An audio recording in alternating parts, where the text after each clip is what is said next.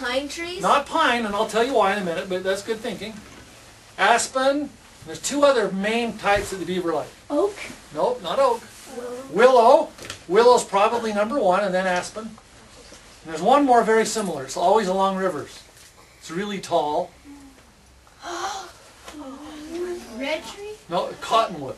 Cottonwood. Cottonwood, willow, aspen, they all have slick, succulent bark. Succulent means kind of juicy and tasty. Now you think about oak tree and pine trees, they have rough, thick bark.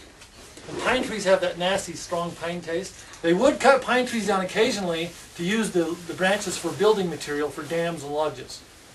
So the first thing I'm looking for is water. Second thing I'm looking for is beaver food. Now we're getting to some of those other things you guys talked about. A beaver dam, a beaver lodge, chewed on beaver trees like this piece here, okay, where beaver have been chewing.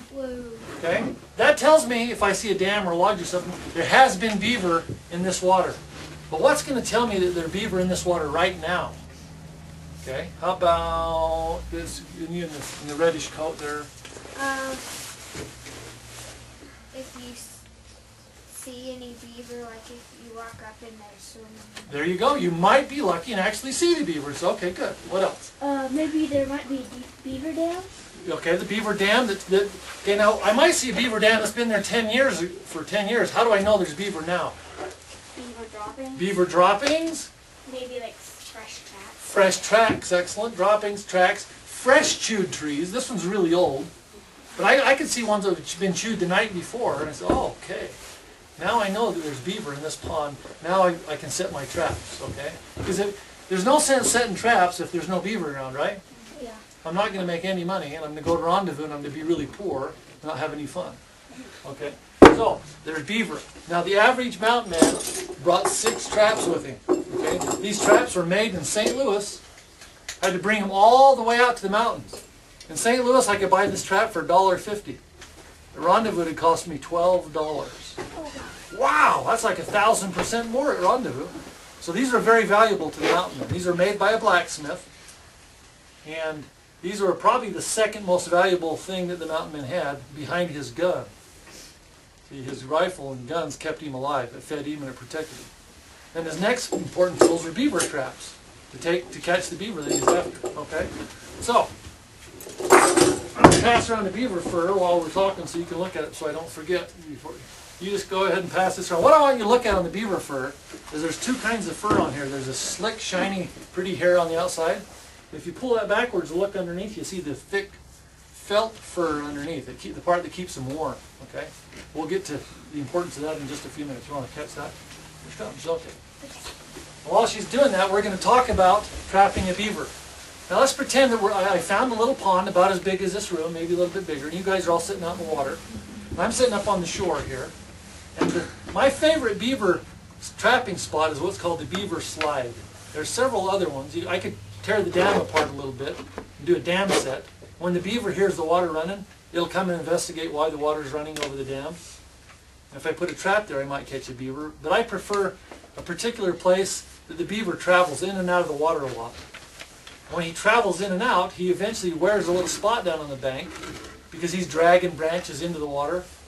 So he wears all the foliage around there down. Plus he wears the bank down. It makes a little muddy, slippery slide is what it looks like. Okay? And I'm going to put a trap at the base of that slippery slide in the water. It's kind of like if I were to go to your house and put a trap at the bottom of your stairs in the house. Now I know you're going to be coming down those stairs sooner or later. I'm going to catch you at the bottom, right? Same principle here. I put the trap in the water, about 12 inches deep. It allows the beaver to swim over the top of my trap before he stands up. Okay? So, here's the trap. The beaver slides, imagine the beaver slides right here where I am. And the trap, the parts of the trap are the spring, because it springs up and down. The jaws right here, the part that catches. This little thing here is called the dog leg. I don't know why they called it that to begin with, but sometimes they just call it the dog now. And this part here is called the pan. And it's not like a mouse trap. You know, I'm not going to put any cheese on here. Okay? This is just the part that the beaver is going to step on. Okay? And that's going to set the trap off. And I'll show you how that works. I'll squeeze the springs down and the jaws will open up like this. And I can hold the jaws open safely with my hand. Put the dog over it. See how it holds it down? And that dog goes into a little notch in the back of the pan. Now notice I safely reach under the jaws, push up on the pan, hold it tightly to get my hand out of the way. Now as long as I'm holding that pan, I can put my hand over here safely. As soon as I let go of that pan, it's set. I won't be putting my hand over there anymore. The trap is now set, ready to catch a beaver, and it's very fast. You can't, I've challenged kids before. We don't have time today, or I'd ask for a brave boy to come up and set the trap off with his finger. Okay? Did it get cut off? It usually involves a little blood, sometimes a broken bone, you know. Once in a while I'll get a volunteer to give me their pencil and I'll show you what it does to a pencil. Okay, I want Oh, I got a volunteer? Are you sure? Yeah. You don't mind if you get that back in a couple pieces? Okay. You got an extra pencil for her?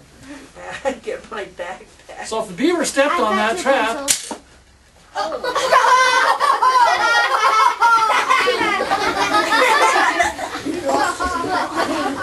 she's got a little souvenir today. Okay? That's how fast it is, okay? Wow. Now, the beaver's leg off. no, Don't worry, okay. I've got 2 pencils. Okay, good.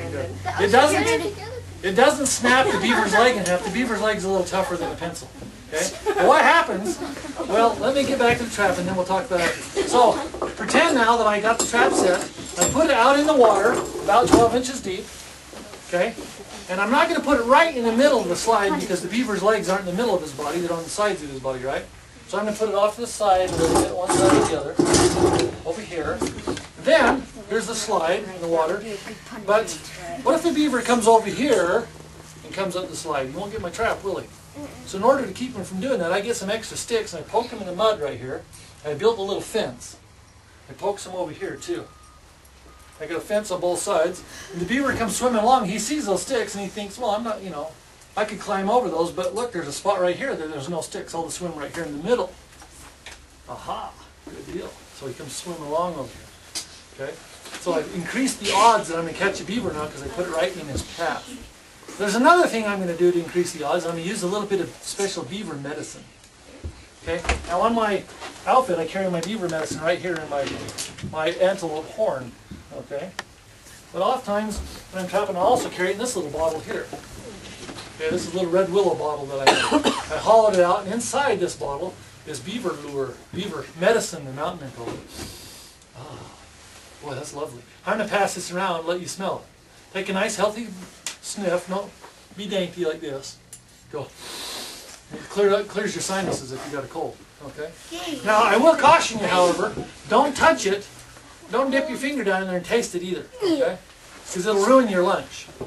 If you get it on your hands, it'll ruin your lunch too, because it'll get on anything you eat.